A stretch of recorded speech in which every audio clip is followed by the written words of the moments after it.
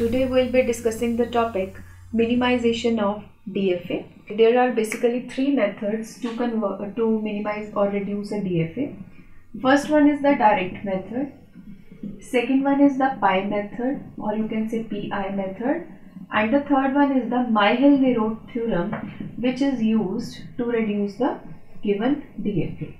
Now you can use any of the three methods for the reduction unless and until it is not specified in the given question that you have to do the reduction by using a particular method only. So in this lecture I will be discussing only the direct method. So if we talk about the direct minimization method, so this involves elimination of all the three categories of states. First one is the unreachable states, then the dead states and the indistinguishable states. I have discussed regarding all these three set of states in my previous lecture, that is minimization of DFA, its prerequisite. Kindly refer to that for the introduction of these three categories of states. For example, we have to minimize the given DFA. Now, our first step should be that we must check that whether the given DFA is complete or incomplete. Complete DFA means that for each and every state in the given DFA, we should have transition for all the input alphabets from that particular state. So now, for example, if we have a given DFA, we check from Q0, we have transition for A, we have transition for B as well. If we check Q1 then from Q1 state, we have transition for A and transition for B as well. If I check Q2, then again for A and B, there are two transitions. Same with Q3, Q4, Q5, Q6 and Q7. So from each and every state, we are having transition to the next state for each and every given input alphabet.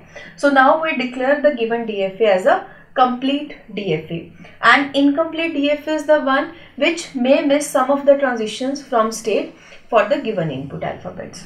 Now regarding the minimization of DFA using direct method, first of all, draw the transition table.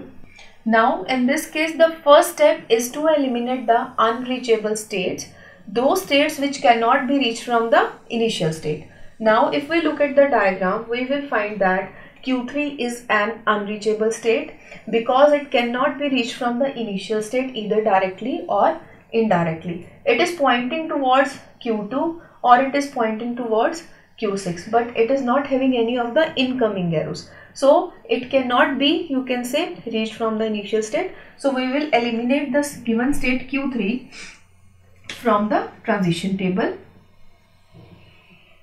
and then write the transition table with the remaining state. So we will write the transition table again with the states for input A and B. Now our set of states will be Q0, then Q1, then Q2, then Q4, Q5, Q6 and Q7. Fine. So again the transition. Now what we will do, we will divide the given table, transition table, into two parts.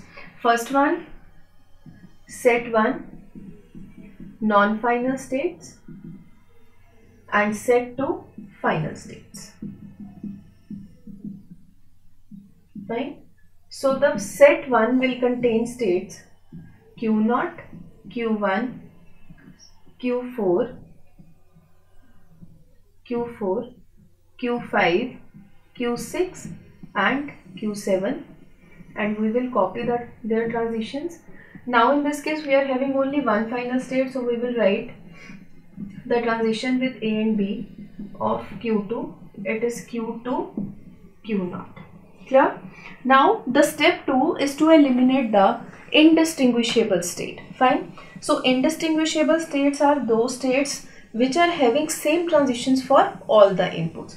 So if we look at the table, if we look at Q1 and Q7, we find that Q1 with A is Q2 and Q7 with A is also Q2. Q1 with B is Q6 and Q7 with B is also Q6. So we find that Q1 and Q7 are indistinguishable state and both of these are non-final. Fine. So we will eliminate one of the states from the given set. Clear? So either we can eliminate Q1 or we can eliminate Q7. So now let us suppose that if we eliminate Q7 from the given set, So then what we will do, wherever we will find Q7 in the transition table, we will replace Q7 by using Q1. So if I look for the Q7, I found Q7 over here. So what I will do, I will replace it by Q1, because there is no state named as Q7 in the DFA, but yes, we have replaced this state with the Q1, as both of these are the similar states. Clear?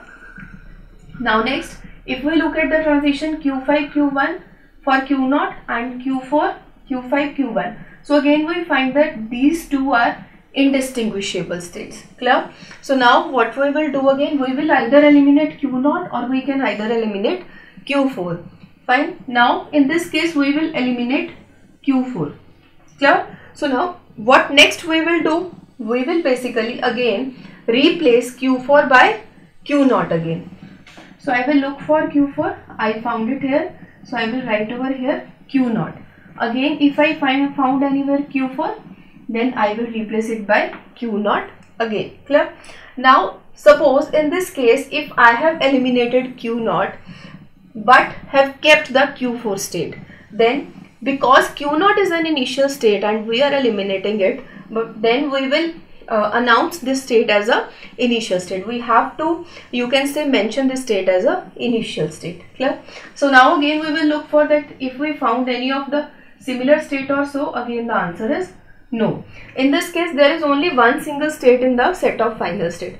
But yes, if there are more than one state for final state, let us say there are 5 to 6 states, then again we will look for that if we found any of the indistinguishable states in that case as well.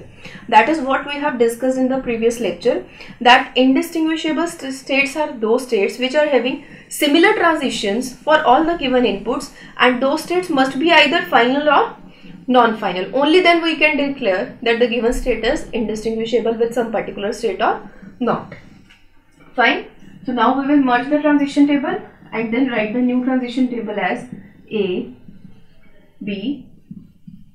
The states are Q0, Q1, Q2, Q5 and Q6. Fine. Q3 has been eliminated because it was unreachable. Q4 and Q7 have been eliminated because these were indistinguishable states with some other states. So now the final transition table. Now in this particular transition table we will look for the dead states, if any. In the first step, what we were looking for, we were looking only for the unreachable states, not the dead state at this point. Then we will eliminate indistinguishable states and then we will eliminate dead state. So now if we look at the given transition table or if we look at the given diagram, there are no dead state. There is no state which is not leading to the final state. So this one is the resultant DFA, or you can say the minimized DFA. Transition table of the minimized DFA, and then we will draw the transition diagram. So this one is the minimized DFA equivalent to the given DFA, and now we can see we have reduced 3 states from the given 8 state. So this can reduce the complexity and the time of, you can say, implementation of the system for which we are designing the DFA. This is all about minimization using direct method. Thank you for listening and watching.